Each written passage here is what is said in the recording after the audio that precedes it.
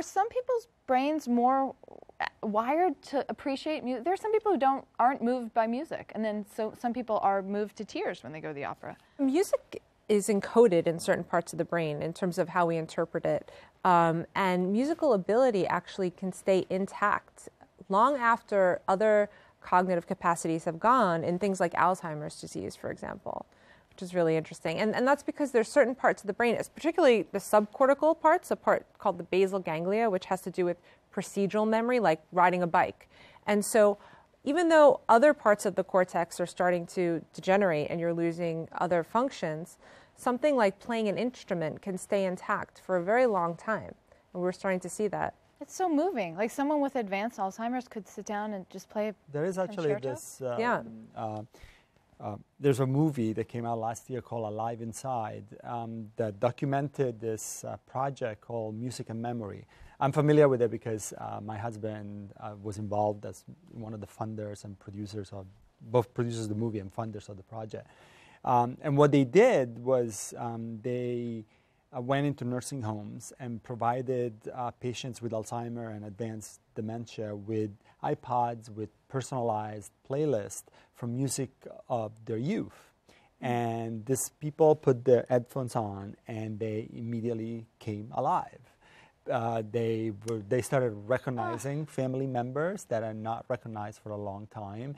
They started talking when they had not been talking for a really long time. Oh my gosh. And it was not, it is a sort of almost, it's not a permanent change. It's somewhat transient, but what is permanent seems to be a change in these people in the level of anxiety and the level of well-being in general. Well, I would say also it's engaging some of these subcortical areas that maybe have not been activated for a while, and they're connected to these other cortical areas. And so in a sense, I mean, people have done this with what we call deep brain stimulation. You can actually go in and put electrodes in that part of the brain, and for people who've been in a coma and activate it, and they can sort of wake up momentarily. And it's a similar thing as music is getting to these subcortical areas and activating them, and then sort of waking up the person, so to speak. It's so fundamental. It's a core to who we are, and I think, like as I was saying, that it is evolutionarily speaking, that's how we transport information. It was so important for understanding and remembering music that it became, well, at least it became implicit over time. So when you're talking about its role in evolution and how we learn to speak, you know, there's something about tones and tempo that is a way of communicating, right? So when we hear major tones and up-tempo, it makes us feel happy. And when we hear minor tones and slow tempo, you know, it brings a feeling of sadness. Does that have a basis in our brain?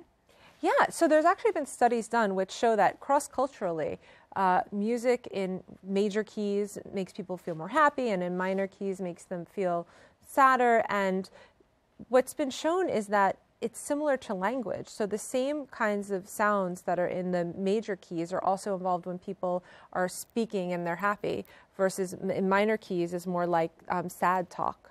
And parts of the brain that are involved in encoding music are also involved in encoding language. So there's a lot of overlap there. So, I mean, that makes sense that the key that the music is played in is going to relate to certain types of emotion that overlaps with our speech as well.